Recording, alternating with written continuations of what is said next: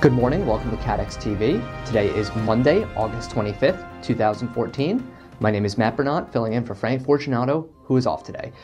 As always, you can stay tuned to all CATEX news updates by following our Twitter account at CATEX TV. Once again, that's at CATEX TV on Twitter. Residents of Northern California are bracing for aftershocks after a magnitude 6.0 earthquake hit near Napa Valley Sunday, injuring at least 172 people and causing extensive damage, including fires sparked by burst gas lines, in the largest tremor to rock the Bay Area since the magnitude 6.9 Loma Prieta earthquake in 1989. Aftershocks are expected to continue for several weeks, though state geologist John Parrish told the Associated Press that they would decrease in magnitude, and it was unlikely that there would be a large follow-up earthquake. Still, he warned people to be careful because buildings that were damaged by the quake are now more susceptible to collapse during the aftershocks. The U.S. Geological Survey says the tremor struck just before 3:30 a.m. Sunday local time, about 10 miles northwest of American Canyon, which is about 6 miles southwest of Napa. Of the 172 patients admitted to the Queen of the Valley Medical Center in Napa, 13 were admitted to the hospital with broken bones and respiratory or cardiac conditions, while the rest were treated and released for less severe injuries. Pacific Gas and Electric said that 2,200 customers were without power as of late Sunday evening, and that the utility hoped to have power restored to all customers by Monday morning. A spokesman said that approximately 70,000 customers in Sonoma and Napa counties lost power during the earthquake. A large 6.9 magnitude earthquake has struck a sparsely populated area of central Peru, the U.S. Geological Survey said. There were no immediate reports of damage or injuries, and authorities are still surveying the region, including the Ayacucho Valley, where the earthquake was centered. According to the survey's figures, the quake occurred late Sunday and was centered about 43 kilometers east-northeast of an area called Tambo, about 467 kilometers southeast of the capital of Lima. It had a depth of 101 kilometers. Local media said that the quake was felt in parts of Lima and that in many major cities of southeastern Peru, including Cuzco and Arequipa. Tropical storm Cristobal doused the Bahamas and the Turks and Caicos Islands with heavy rainfall as it moved slowly on a northern track in the Caribbean. One man died over the weekend and 2 others were reported missing when they were caught up by swollen rivers on the island shared by the Dominican Republic and Haiti. The U.S. National Hurricane Center in Miami said Cristobal may strengthen into a hurricane later in the week over the open Atlantic.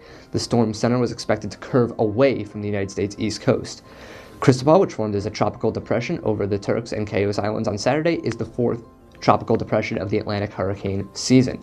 Late Sunday evening, the storm had sustained winds near 45 miles an hour and was located about 105 miles east-northeast of San Salvador, Bahamas. The rain-heavy storm was tracking north at about 5 miles an hour. U.S. forecasters said there should be a decrease in forward speed over the next couple days, meaning Cristobal Center is expected to move near to or east of the central Bahamas through Monday. After thousands of small earthquakes, an Icelandic volcano lying beneath one of the island's largest glaciers began erupting Saturday.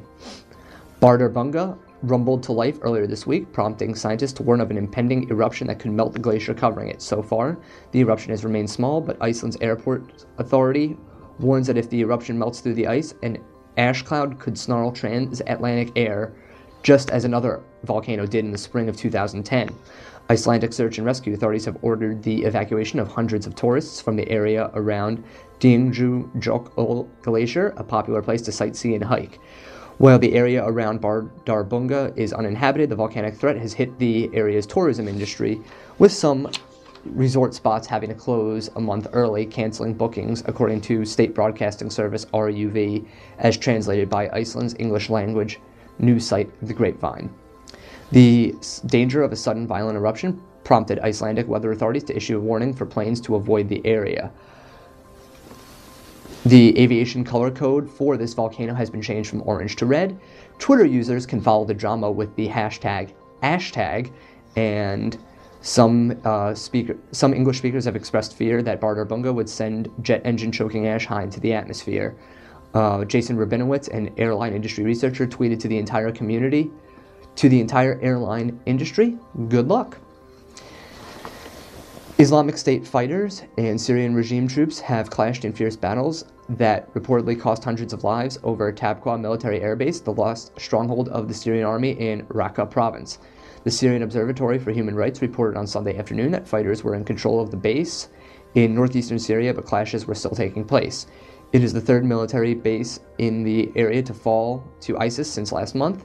Islamic State, ISIS, is an al-Qaeda breakaway group that has established what it calls a caliphate across vast swaths of territory straddling the Syria-Iraq border. The group launched its offensive on the Tabqa base last week. After several failed efforts to breach the walls, ISIS fighters stormed the airbase Sunday, according to the UK-based observatory. The Sana news agency confirmed that the government had lost the airbase, saying troops are successfully reassembling after evacuating the airport. It is said that the military was still striking terrorist groups, inflicting heavy losses on them.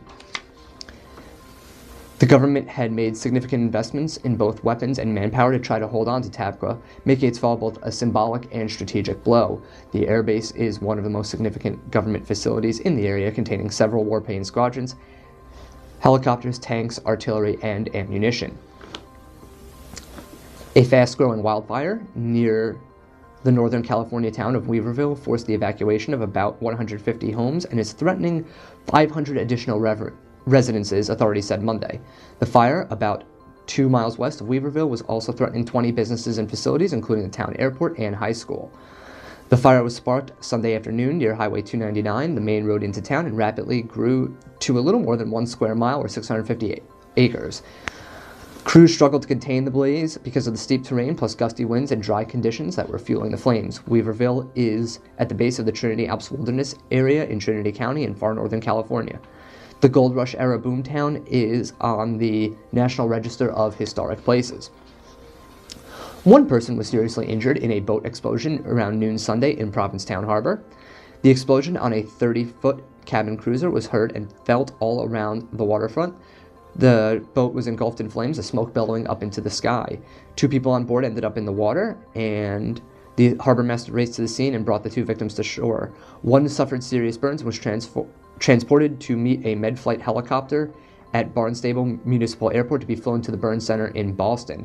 Coast Guard personnel towed the boat to a location where the fire could burn itself out. The incident is under investigation.